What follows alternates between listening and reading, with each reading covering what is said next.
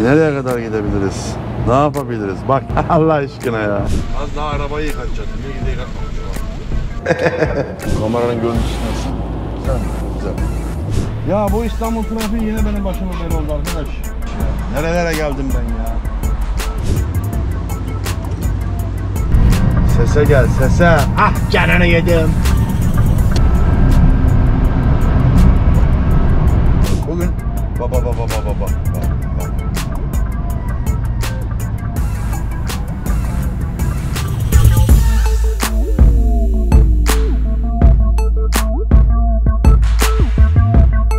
Sina bakalım ne diyecek.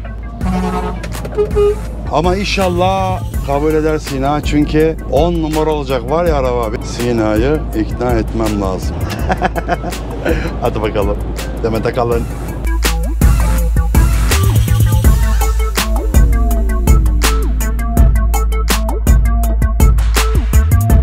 Herkese merhaba arkadaşlar. Yeni videodan herkese selamlar. Bugün neredeyiz? Bugün Asçeler'e geldik. Dün akşam aracımızı boşalttık ve bugün tekrardan gidiyoruz. İnşallah Allah nasip ederse Çatalca'ya gidiyoruz. Öncelikle kanalımıza hoş geldiniz. Ailemize yeni katılan arkadaşlar illaki olmuştur. Hepinize hoş geldiniz, sefalar getirdiniz. Ben de Zahmet Nakbaş. Arkadaşlar videoya başlamadan önce bol bol beğeninizi bekliyorum. Aynı zamanda beğenip bunu şöyle sola doğru kaydıraraktan teşekkür ederim. Bana destek olabilirsiniz. Hadi bakalım. Şimdi herkese iyi seyirler, hayırlı yolculuklar olsun. Abicim, canım abicim başladı benim arabamı yüklemeye. Görmüş olduğunuz gibi. Bunlar arkadaşlar döküm. Asçeliğin dökümleri. Şunu şuradan alayım. Görmüş olduğunuz gibi. Yükümüz bu. Burası Asçelik. Vallahi bir sıcak var ya. Yanıyor Samsun bugün. Vallahi billahi evde duramadım ya. Dedim lan bir iş çıksa da arabaya binsek gitsek dedim ya. Klimayı açsak da dedim. Vallahi şükürler olsun. İş çıktı ve şimdi gidiyoruz. Bir de bu çekimde arkadaşlar bir değişiklik olacak. 3. kamerayı aldık. GoPro 12. Onu deneyeceğiz. Onu da çekime başlayacağız. Değişik açılarla. Bakalım hayırlısı. Evet. Kral geliyor kral.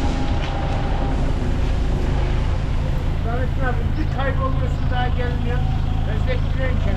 Baba bazen iş olmuyor. Başka yerlere gitmek zorunda kalıyoruz. Mecbur da.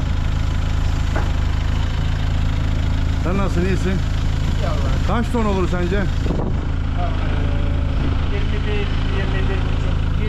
Başkan kaç ton attı? Başkan? Değil mi? Ağrı bana bırak yani. Yapmıştım. Baba sıkıntı yok, arabamız güçlü. Aynen. Yolda pataklarım. Sıkıntı yok, ben tokatlarım onu. Ne demiştik? 3. kamera demiştik. 3. kamerayı da aldı şükürler olsun. 3. kamerayla çekime başlayacağım. Değişik bir açı deneyeceğim. Bakalım inşallah beğenirsiniz. Vallahi her şey sizler için. Bakalım hayırlısı. Burası Asçelik. Evet. Arkadaşlar şimdi aracımızı yükledik ve Samsun'dan çıkış yapıyorum. Allah nasip ederse Çatalca'ya geçiyoruz. Şimdi şöyle bir şey var. 3. kameranın şimdi yerini tam ayarlayamadığım için ilk önce şöyle bir görüntü aldım. Sol cama koydum birini.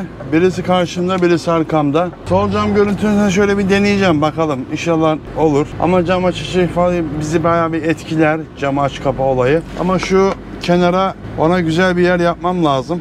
Ama nasıl yapacağız bilmiyorum. Bir ayağa çekeceğiz yani. Yapacak bir şey yok. Faruk Başkan'la beraber gidiyorduk. Faruk Başkan benden önce yükledi. Benden önce yüklediği için o bayağı bir gitti. Ben şimdi yemek yiyeceğim Çakallı'da. Bu saatte yemeğimi yiyeyim ki geceye kalmayayım fazla. Çünkü geceye kalırsak ne olur? Yemek ağırlık yapar baba bize.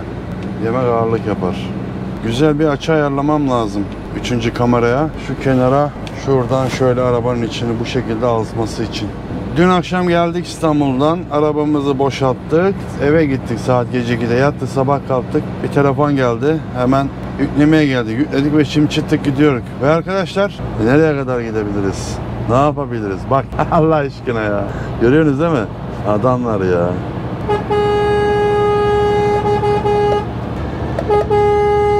Adam ya. Ay mübarek, hey yavuya be. Ulan arkadaş Kosya'ya geldik. Kosya'ya geldik ya bismillah yağmur bindirdi şuraya bak ya. Ulan bu yağmura ne uyunur biliyor musun? Maşallah.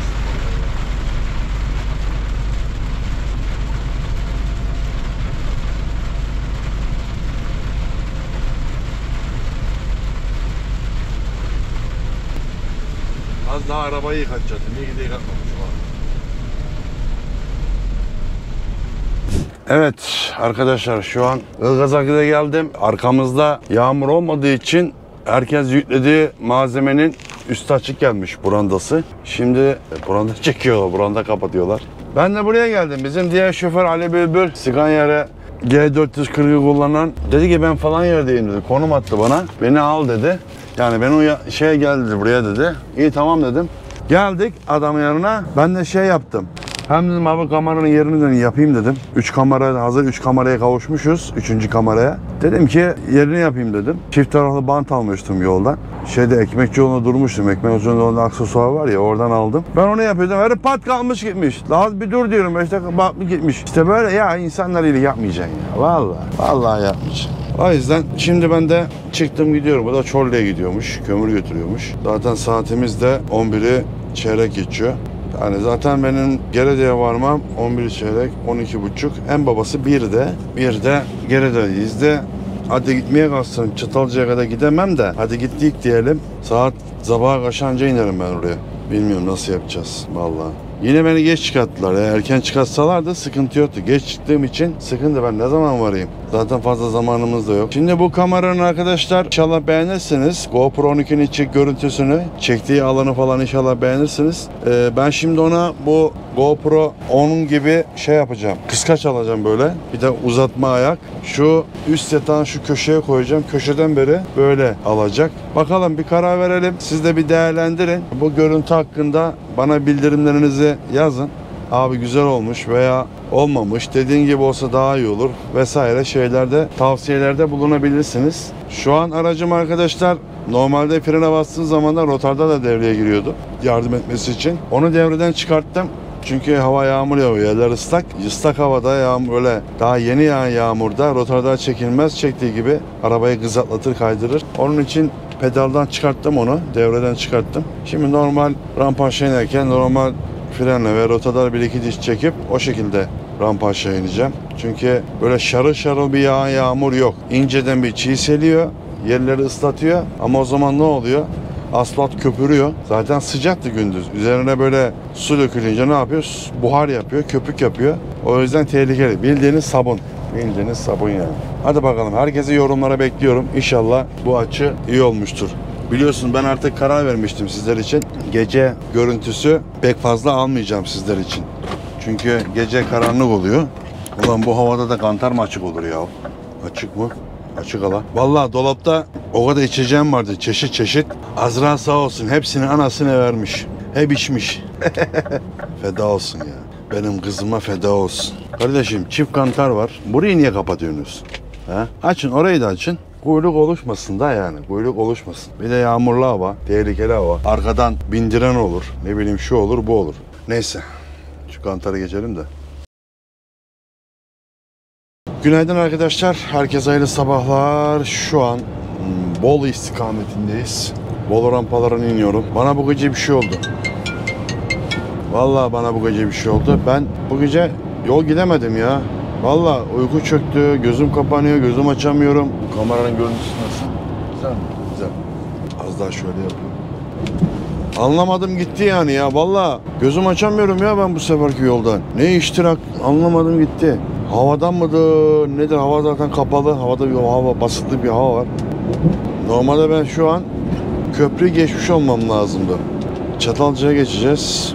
Bakalım ya, hayırlısı. Ya benim de var ya, bu Antalya denize girdikten sonra benim bu vücudumda bir kaşıntı olmaya başladı. Doktora da gittim.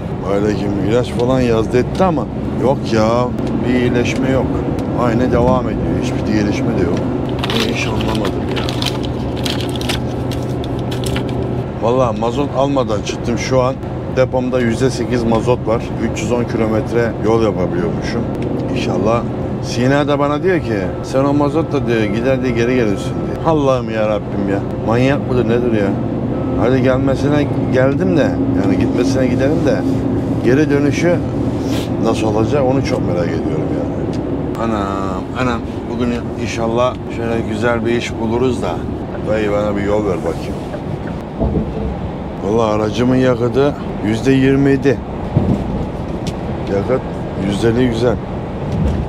Kardeşim. Yapıştır git baba. Fındık işçileri gidiyor her tarafa. Doğru. Düzce müzce fındık var ya, Düzce tarafına gidiyorlar kesin. Bu sene fındık yemeğleri almış başını gidiyor. Bunlardan iyisi yok. Valla. Biz de daha bahçeye girmeden bir dünya masraf ediyoruz. Ne var? Selle telepin daha anasının nikahından beri. Genç daha sol şerit boş zaten.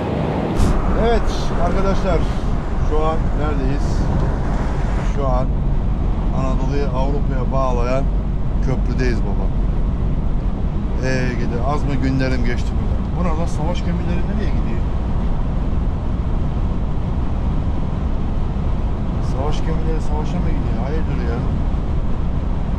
Şimdi Boğaz Köprüsü'nden geçiyorlar. Kaç tane lan? Bunlar nereye gidiyor böyle ya?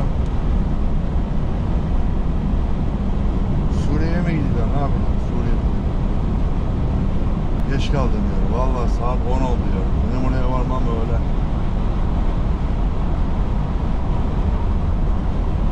Bana da göstereyim bakayım. Şimdi hem 45 molası hem kahvaltı zamanı. Çünkü kahvaltı yapmadım. Ekmek arası bir şeyler ısırdım. Çay içmem lazım. Başım ağrıyor. Çay içmeden kendime gelemiyorum ben. Onun için kahvaltı yapmam lazım. Tam da şeye denk gelmişiz ha. Delik. Aslında rakamdan kuymak geçti de sonra vazgeçtim. Dedim abi hazır şeyler alayım da yapayım dedim. Ziyan olmasın. Zaten 45 molası veriyor. Zaten fabrikada şimdi boşalacak olduğumuz yerde öğlen molasına geçmiştir. Acele işi şeytan görüşür. Bu kahvaltı lokantada yemeği kalsa en aşağı 250-300 kağıt. Vallahi billahi. Vallahi arkadaşlar kahvaltıyı yaptım çabuk hemen karnımı doyurdum. O an kusura bakmayın. Çekimi de yapamadım. Unutmuşum buradan kamerada şarjı da az diye gitmesin dedim. Vallahi billahi. Her şeyi hasta. Şu bulaşık yıkaması var ya. Ayrıyetten bulaşıkçı alacağım ya. Azra yıkıyordu ne güzel. Gidi Azra. Şimdi burada olaydı ne güzel. Bulaşığı yıkamıştı. Vallahi yıkamıştı. Baba ben yıkayayım diyordu. Şimdi gideyim. Zaten 45'im de dolmuştur. Şimdi gideyim şu arabayı bir boşaltayım. Ondan sonra şu ETA uygulamasından da yükümü bakayım giderken. Yükümüzü alalım. Annem. Oğlum sizi kaynanan sevmiyor. Ben ne yapayım? Abi yok ya. Sonra fark ettik seni biliyor musun? Vallahi mı? Abi. Ama kaynanan sevmiyor.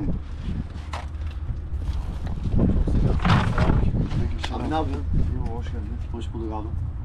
Selamünaleyküm abi, merhaba. Tanık dersin. Bunu veririm sana. Ne istiyorsun Hiçbir abi? şey yemiyorum baba. Valla. Vallahi billahi. Ne yapıyorsun abi? İyi ne yapayım aynı bildiğin gibi. Devam Oturun. Ben de işte 45 doldu da He. Çatalca'ya geçtim. Valla biz de bir türlü çatal. Aha beraber çıkıyoruz. Çatal Beylikdüzü A101'e gidiyor. O saray lojistik var orada. Bunların depolama alanı var ya. Saray tır firması var bir tane saray. Antep O saray. jandarmanın işte. Buraya başlayacak. Ondan sonra Samsun'a dönüşüşe bakacağız. Pepsi abi. Kola. Bizde Pepsi. Ben de bir Çorlu zırhlı olmayı demem. Dünden beri bununla uğraşıyoruz. Hepsi mi? Hı hı. Nerede yüklü?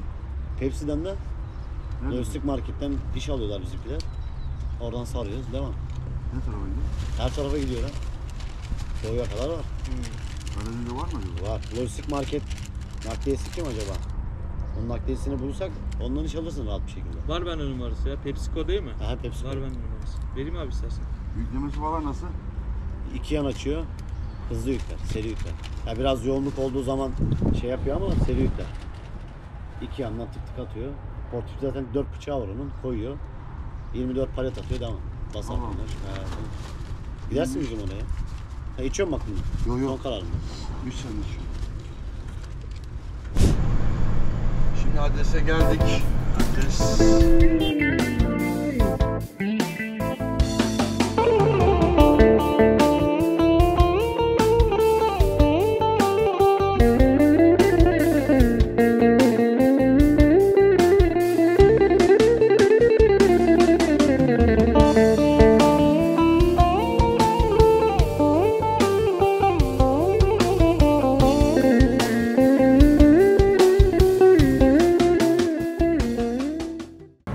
Evet arkadaşlar, şimdi aracımızı boşalttık ve Beylikdüzü'ne gidiyorum. Oradaki Arçelik'ten aracımızı Samsun'a yükleyeceğiz. Yine oradan işimizi bulduk, şükürler olsun. Şimdi E5'ten, alt yoldan gitmeye çalışıyorum oraya. Ne kadar diyor? 10 dakika diyor. 7 kilometre. Şimdi bakalım. İnşallah yoğun bir trafikle karşılaşmayız. Ah kurban olayım bu Rotterdam'ın sesine var ya. Kurban oluyorum ya. Bu ne lan?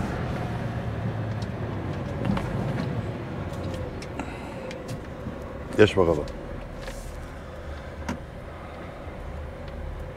Büyükçekmece, Beylikdüzü, Avcılar.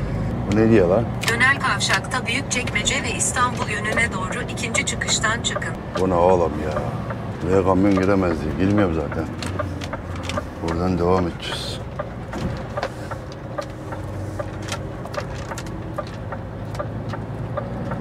Vay anasını ya. Ben nereye geldim la böyle? İlk defa geldim la ben buraya. Vallahi alt tarafı marina. Yatlar matlar ıvır zıvır kıvır dıvır. EDS varmış la burada. Etmiştik. Yan yol Büyükçekmece Belediye Kaymakamlık diyor. Biz soldan devam baba. Yaklaşık 3,5 kilometre sonra Atatürk Havalimanı yönündeki D100 Karayolu Caddesi istikametine doğru soldan. Büyükçekmece. Ben Büyükçekmece'deyim arkadaşlar. Burası Büyükçekmece. Buradan karşıya geçiyoruz. Kaç dakika diyor? 7 dakika. İnşallah yükleyecek olduğumuz yer kolay yerdedir de. Arabayı boşalttım, az çekeyim yatayım dedim. İşte yoktu. Sonra aklıma geldi. Aradım bir arkadaş. Dedim böyle gömülü ben buradayım haberin olsun dedim. Yapma adamsın dedi ya. Vallahi kralsın dedi.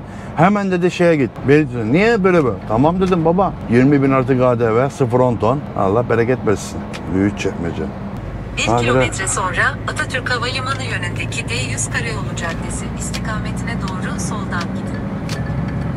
Baba gideceğiz soldan da burası kalabalıklaşmaya başladı ya. Niye böyle oldu? Ya bu İstanbul trafiği yine benim başıma böyle oldu arkadaş. Arçelik depoyu arıyorum. Onun bizi soktu anasının nikahına. Şimdi buradan sağ olsun haberimizde arkadaş Nizamettin abi nereye gidiyorsun? Tanıdın mı? 600 metre sonra Şimdi yardımcı oluyor bana sağ olsun. Erdemli Caddesi istikametine doğru ikinci çıkıştan çıkın. Arçelik depoya gidiyoruz bakalım.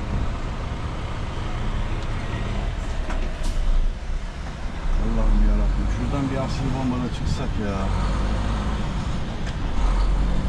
Vallahi billahi ya. Lanet olsun ya. Ulan ne yere depo yapmışlar arkadaş ya. Ters yani dar bir yere girdim. Oradan geri çıkıyordum. Korna çalıyorlar. Bir durun sağımdan gidiyorlar. Bir durun bir geri geliyorum ben. Geri. Görüyorsunuz daha yanlış girdik.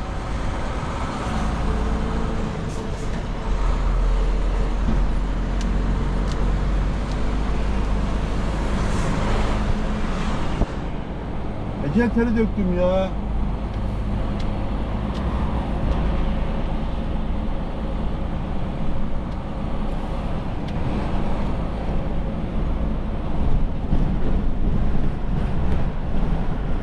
Burası Beylikdüzü. Gülpınar. Sağ olsun kardeşim. 34 Pasta Yozgat Laleli 282. Kardeşim geldi hemen. Nizamettin abi nereye gidiyorsun dedi. Kardeşim Arçelik'in deposu varmış dedim. Beni takip et dedi. Kardeşim sağ olsun. Şu dingeci salayım abi. Şimdi dönüşü. Bak buradan çevre yoluna çıktı. Buradan bu araba çevre yoluna çıksın. Ha, hemen gir araya. Ha, acelen çok ya. Hemen gir. 300 metre sonra Erdemli Caddesi istikametine doğru hafif sola dönün. Pazar İstanbul, Beylikdüzü.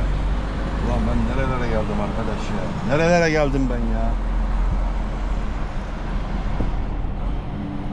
Pazar İstanbul. Ha, evet. Az önce beni buradan soktu. İyi ki de gelmemişim. Buradan ben nasıl dönerdim? Hayvan yerdim. Bugün polislerle uğraşırdık bugün. Allah billahi. Erdemli Caddesi istikametine doğru hafif sola Ha, dönün. ben şimdi buradan sola döneceğim de. İstikametine doğru Nasıl döneceğim? sağdan gidin. Hayır. Eli çek içeri. Eli çek. Çek elini ben de görürsün. Çek. Çek.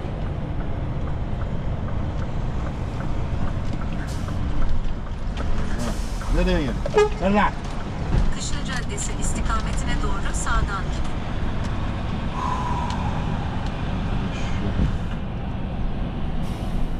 500 Abla, metre sonra öte git de. Bakış Sokak Öte git de. istikametine doğru sağa dönün. Kardeş inşallah beni düzgün yoldan götürün. Kurban olduğum.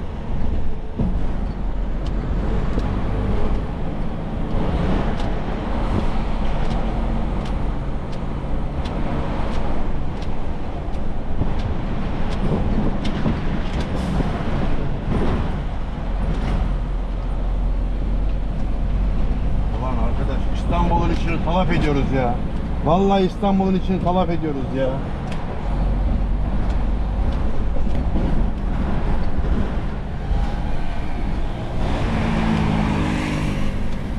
Aceleniz çok.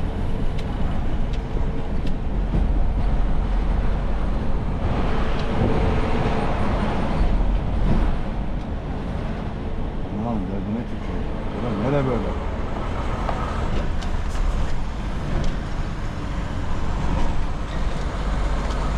Bakış Sokak istikametine doğru sağa dönün. Sonra sağdan gidin. Orası mı orası?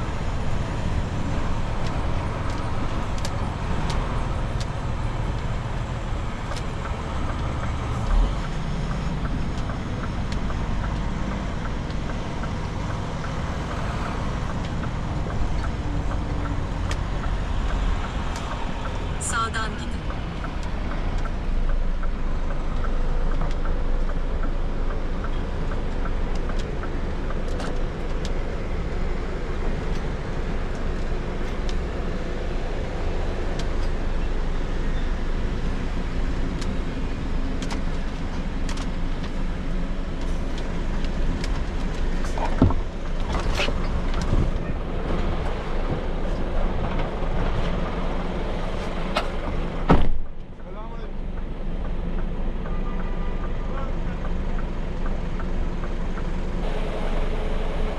Baba bu araba, bu nasıl bir depo kurban olayım ya?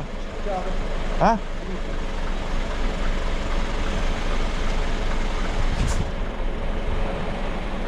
Ne saracaksın?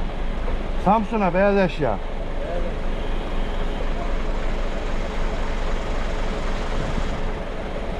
Tamam mı?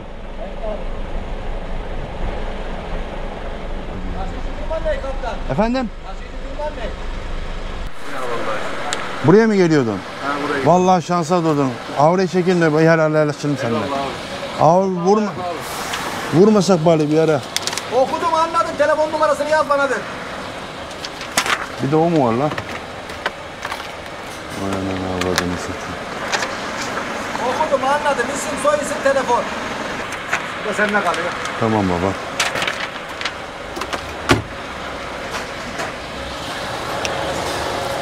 Yavaş yavaş al kapıya vurmasın abi. Dayı sen kapıyı diyorsun, ben arabayı kurtarmaya çalışıyorum. Yavaş yavaş yavaş. Bu dayım da bu arabayı öyle bir yere çekmiş ki. Bu ne la? Bu arabalar hep yükleyecek arabalar mı? Ana. Baba her tarafta araba var. Nereye yanaşacağız anasını satayım? Her tarafta araba var. Niye geldim öyle? Vallahi ya. Gideceğiz. Ben zaten yapıyorum arabayı. Çabuk gel. Niye böyle yap ya? Allah Allah. Zahmet mi? Allah razı olsun. Zahmeti mi olabilir? Zaten yapıyorum da ben bunu. Dua edelim de hemen çağırmasınlar. Vallahi billahi. Bunlar 5'te vardı değişiyorlar abi, ondan çarmada. Baba İstanbul'un trafiğinden nefret ediyorum ya. Ben İstanbul'da çalışıyorsun abi, yoksa öyle mi denk geliyor? Her yere, her yere. Neresi denk geliyor? Neresi denk gelirse. Abi ben kaçıyorum. Nereye Abi gidiyorsun lan? Nereye gidiyorsun? Şimdi kargo gelir bir şey olur abi. Benim bulamazlar.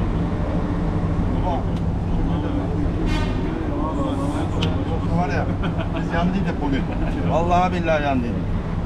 Allah razı olsun.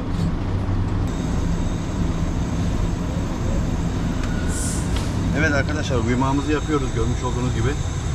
Arkadaşlarla beraber yiyeceğiz inşallah. Uyumak adam gibi olmasa da yapıyoruz baba, elimizden geldiği kadar.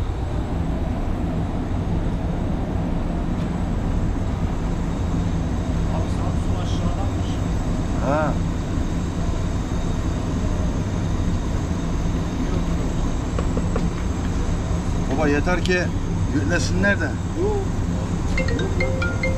abi hakikaten başına. Aha da arıyorlar. Vallahi arıyorlar. Valla.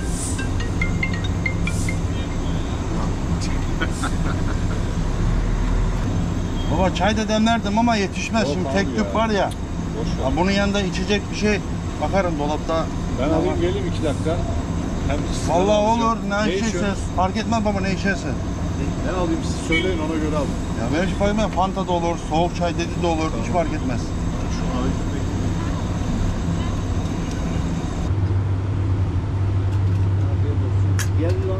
Afiyet olsun diye bir şey yok. Gel gel. Ben şimdi yedim valla. Olsun baba, bir bana mal ya. Göz hakkı orada.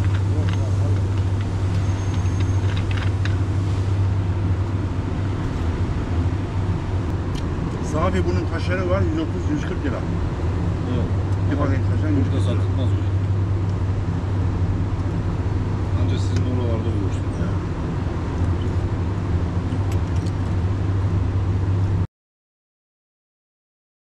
Arkadaşlar herkese günaydın.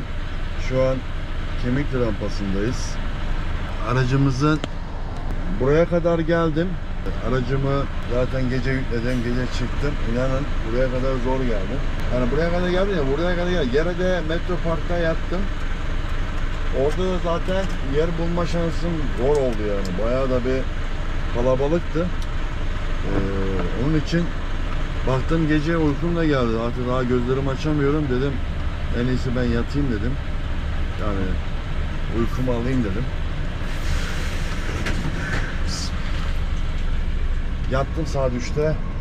Sabaha kadar uyudum. Buraya geldim. Burada da kahvaltımı yaptım. Çünkü dolap açacaktım. Arkadaşlar üşendim ya. Vallahi üşendim. Kusura bakmayın. Hemen gel şöyle yapayım. Dayı, öyle bir geliyor ki emniyet şeridinden beri gireceğim mi, devam edeceğim belli değil.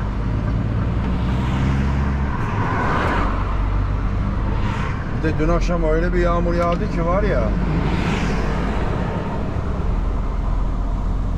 Yani dün akşam öyle bir yağmur yağdı ki yani Yavuz Sultan Selim Köprü yolu bildiğiniz böyle sele gitti. O kadar çok yağmur yağdı. Ama şükürler olsun kaza bela görmedik, yaşamadık. Allah kimse de yaşatmasın. Genelde bu yağmurlu havalarda çok dikkat edeceğiz abi. Hele ki ilk yağan yağmur var ya arkadaşlar.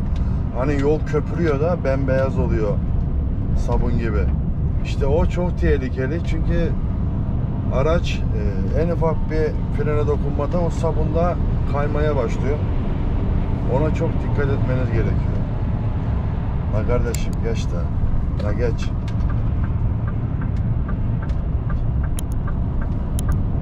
Ben zaten baktım yağmur yağıyor. Yollar köpürdü. Hemen şu düğmede mesela rotarları fren pedalına veriyorsun. Frene bastığınız gibi devreye giriyor. Onu hemen devre dışı bıraktım. Ne olur ne olmaz dedim. Kayar mayar dedim. Bak. Ah canını yiyeyim ben bu rotardarım be.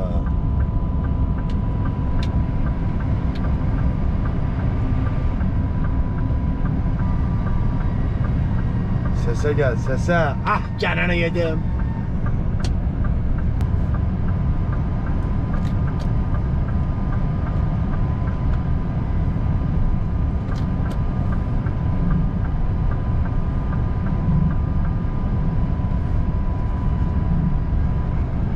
Görüyorsunuz değil mi?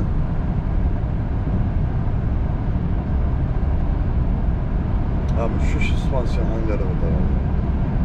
Ekran önün dolu dolu.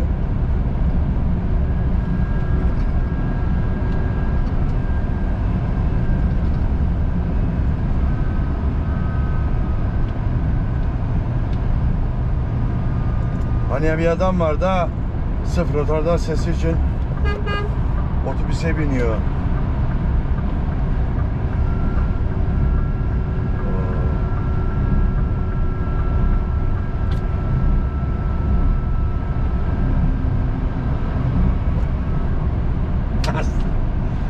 Ulan var ya. Rotarda sesinin verdiği mutluluğu hiçbir şey veremiyor.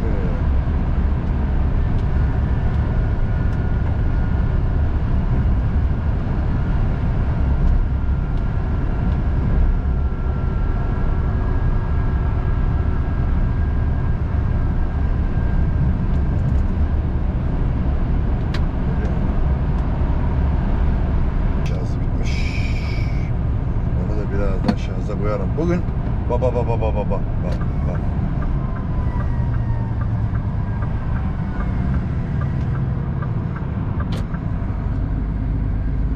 Buyurun hanımefendi. Yapacak bir şey yok. Ne yapalım? Şimdi yola çıktı bir kere. Kendisini yola attı. Şimdi ben de onu gelip orada sıkıştırma bize yakışmaz. Allah göstermesin. Bariyere girer. Bir şey olur, sürter. Korkudan panik yapar. Hiç gerek yok. Biz yine de trafikte saygımızı, sevgimizi eksik etmeyelim. Herkese hoşgörüyle karşılayalım. 34 Pasta Niğde Adana 732 Fiyat Tuto.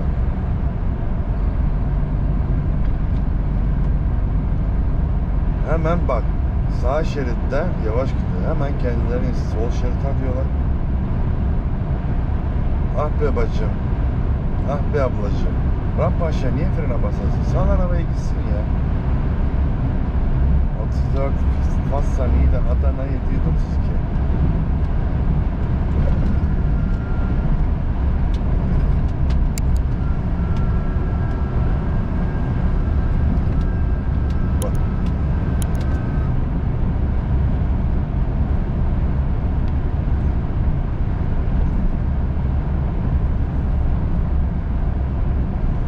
Korkuyor herhalde araba kullanmaya. Yeni mi şoförlüğü var yoksa yeni mi öğrendi de korkuyor bilmiyorum. Yani direksiyon tutuşu falan bayağı farklı yani. Direksiyon tutuşu falan bayağı değişik yani. Şöyle korkarak tutuyorlar. Benim kız da aynı Betül. O da ehliyet aldı ama direksiyonu zayıf biraz. Eğer araba alırsak, araba şey yaparsak ona da aracı böyle dört dörtlük öğreteceğiz bakalım.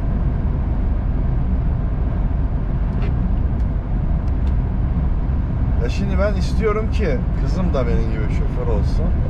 Ama bu şoförlük konusunda arkadaşlar tamam tecrübe olması gerekiyor ama en önemlisi ne biliyor musunuz? Soğukkanlı olmak. Soğukkanlı olacaksın ve cesaretli olacaksın. Yani korkmayacaksın, çekinmeyeceksin. Önemli olan bu. Yani şoförlük, yani araç kullanmak zor bir şey değil. Önemli olan soğukkanlı olacaksın, cesaret edeceksin.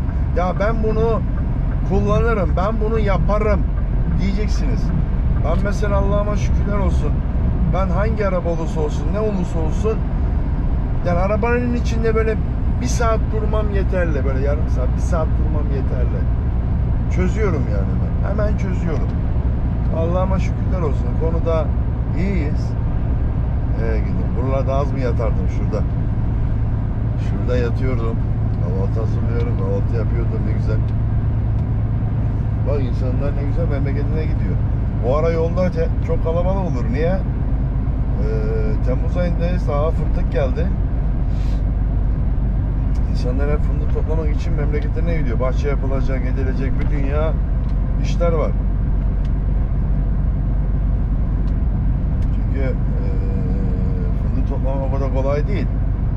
Bunun içini temizlemesi var, ocağın içini temizlemesi var, şunu var, bunu var, ilacı var, gübresi var. Var oğlum var. Şimdi tırpan motoru yemeyeleri olmuş 4.000 lira, 5.000 lira. Ondan sonra günlük fındık toplama yemeleri olmuş 1,5 lira. Paraya bak baba. Dayı ben bir şuradan bir yardırayım geçeyim ben. Ya çoktan böyle elle de drone'la çekim yapacağım da drone'la çekim yaparken 40 kilometreyi geçmeyeceğim. 30-40 kilometre hızla gideceğim. Bu şekilde gittiğin zaman da arkadaki arabalar bu oyuna küfür eder bize. İşte hiç gerek yok. Vallahi.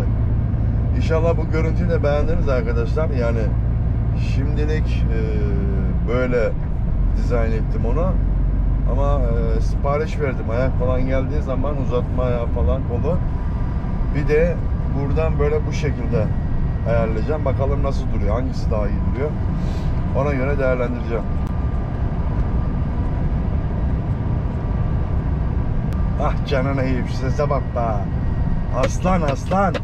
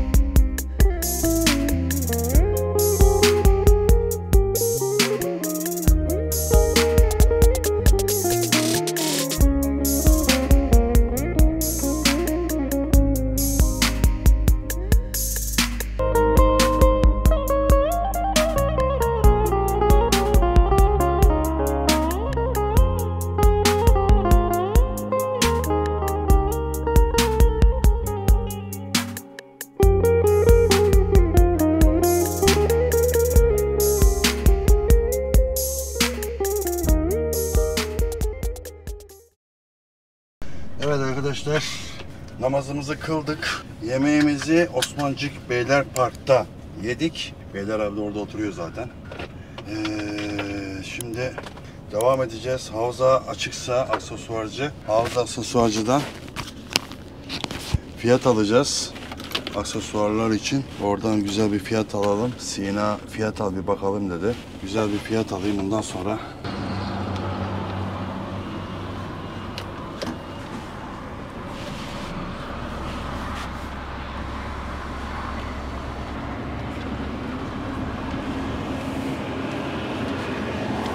Kanka görüşürüz. Dikkat et kendine. Ay. Vallahi bugün çok ağırdan alıyorum. Neden ağırdan alıyorum? Zaten kaç gündür yani yoldayız. Şu klimayı da açayım da. Zaten günlerdir yoldayım ve şöyle bir şey var. Dün akşam da geç çıktım. Bayağı yorgundum zaten. Uykusuzdum. Uyumadan gidip geldim hiç. Bir saat uykuyla devam et. 2 saat uykuyla devam et. Her şey bir yere kadar. Sonrasında dün çıktım şeyden, Sultanbeyli'den. Ama gördüğünüz gibi öyle bir yere girdi çıktık ki lanet olsun. Ben daha oraya zaten oradan iş almam. Saat gece 3'e kadar geldim. Gerede'ye kadar. Gerede yani bir yağmur yağdı zaten yolda var ya o biçim. Benim peşinden zaten Bolu'ya falan çok yağmur yağmış. Gerede'ye geldim yattım. Saat kaçtı? 3'te yattım. Sabah 8'e 10 geçe falan kalktım. Hacı Hamza'ya geldik. Hacı Hamza'da namazımızı kıldık. Bugün Cuma'ydı. Sonrasında karnım da açtı. İzmir Kocaeli'den kardeşimizle durduk orada. Beraber yemek yedik. Sağ olsun. O da Gürcistan'a, Tiflis'e araba götürüyor. Sıfır araba. Yani bu şöyle bir şey var. Ben konuştuk onunla da. Şimdi Türkiye'de bir araba mesela diyelim ki 3.000 lira. Mesela geçen Jaguar götürmüş oraya. 3000 lira değeri diyelim. O tarafta Azeri Gürcü tarafında 700 milyarmış. Farka bak. Lan bizim devlet ne kadar vergi alıyor böyle ya? He? Bu vergi paraları bundan nereye gidiyor? Hala ülkede para yok, para yok. Ülkenin borcu var, borcu var. Nasıl oluyor la bu? Vallahi var ya, bu Türkiye'yi yönetenler var ya. Helal olsun. Yapıyorlar bu sporu. Vallahi. Yani bu vergiler, ne bileyim şunlar bundan nereye gidiyor? Ben anlamış değilim ya. Vallahi billahi. Şu an zaten hava da yağacak gibi duruyor ha. Vallahi yağacak gibi duruyor ya. İnşallah yağmaz. Yani pardon, inşallah yağar. Ben de yağmaz diyorum ya. Yağsın ki çünkü toprağın suya ihtiyacı var. Yani orada şükürler olsun bayağı yağmış. Fındıklar suya doydu yani şükürler olsun. Fındığın içi doldu. Zaten Temmuz ayındayız. Şimdi Ağustos'ta fındıklar toplanacak. Bir ay var. Allah yardımcım olsun. Yani bayağı bir masraf ettik. Yine de masraf edeceğiz yani. Hayırlısı olsun. Evet arkadaşlar, herkese selamlar. Şu an neredeydik? Havza'daydık. Havza Erdoğan Aksesuar'da. Geldik buraya arkadaşlar. Mustafa abiden fiyat aldım aksesuar için. Dediğim gibi 100 milyarı buluyor. Tam 100 milyar. Ama her şey orijin tabii ki. Her şeyi orijinal yaptırıyoruz. Her şeyi orijinal. Ama var ya arkadaşlar, süper olacak. İnşallah Sina kabul eder. Toplam 100 milyar. Karlık, marlık, güneşlik hepsi toplam 100 milyarı buluyor. İnşallah Sina'yı ikna ederiz ya. Lambalara Priston, Sanemanel değil. Korna, fiyam korna. Ondan sonra kullanacak olduğum bütün lambalar sağlam yani, ömürlük. Yanlara da Mustafa abi dedi ki, Nizamettin ne boru koy dedi, ne dedi köşede şeyden dedi. En güzeli dedi alüminyum çıta yapalım dedi. Lambaları dedi üzerine döşeyelim. Sağlıklı ve ömürlük olur dedi. Daha iyi olur senin için dedi. Bir daha hadi şimdi de her yere giriyorsun sebze dedi. İşte bazen tarlaya denk gelirsin, bazen şuraya gelirsin. Kırarsın, bükülür, ondan sonra canın sıkılır. Hiç boşuna dedi öyle uğraşma dedi. Sen dedi benim dediğim gibi dedi alüminyum çıta koy dedi. Ben de tamam abi dedim.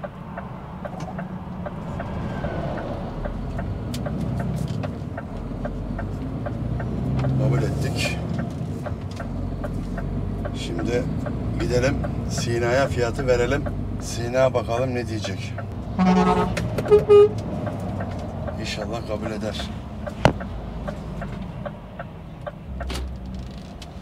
İnşallah kabul eder. Hey bekle şimdi bu arabaları. Beni mi bekliyordunuz be mübarekler?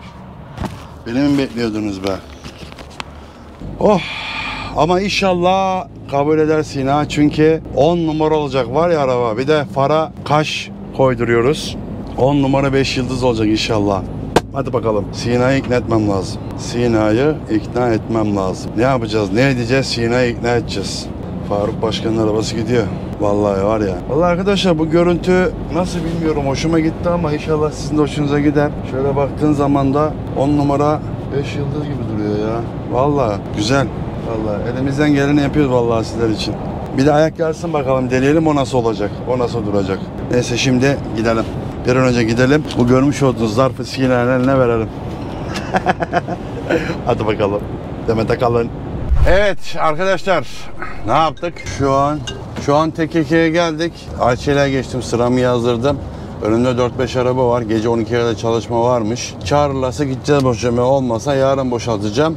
Şu an TKK'ya yağmur yağıyor. Burada da videoyu sonlandırayım dedim çünkü unutuyorum bazen, unutmamak için. Sizleri seviyorum. Her şey gönlünüzce olsun. İyi ki varsınız. Bir sonraki videoda inşallah görüşmek üzere. Allah'a emanet olun. Hoşça kalın, dostça kalın. Yolumuz uzun olsun. Sevgimiz her daim sonsuz olsun. Her ne olursa olsun. Arabanız İsveç Kralı Scania olsun baba. Görüşmek üzere. Allah'a ısmarladık.